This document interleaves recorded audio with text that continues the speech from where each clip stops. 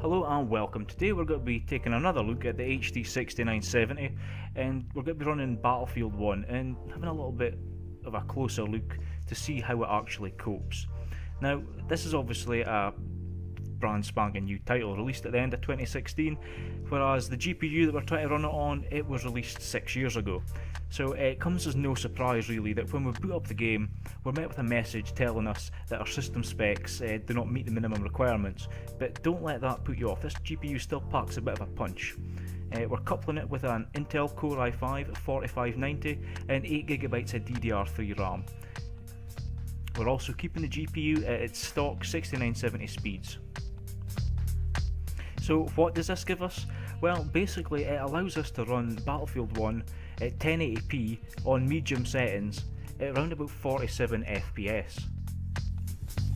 Now that's no mean feat for a GPU that only costs £30 or $40. You've got to bear in mind that even the latest generation of consoles would struggle to keep a consistent 30 FPS, whereas we're getting 47. Now, dropping the resolution back from its 1080p to say something like 900p, that actually does really help the game.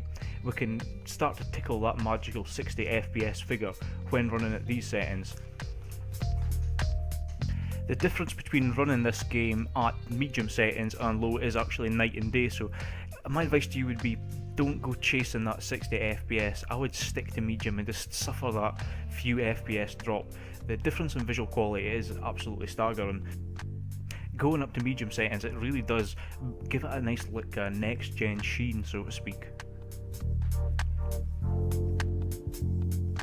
So if you're on the fence, if you've got a cheap GPU like the 6970, or if you're looking to perhaps buy a used 6970, sit back and enjoy the gameplay footage. It's all captured on the 6970 using MSI Afterburner, and you'll be able to see just how capable this card can still be in 2016.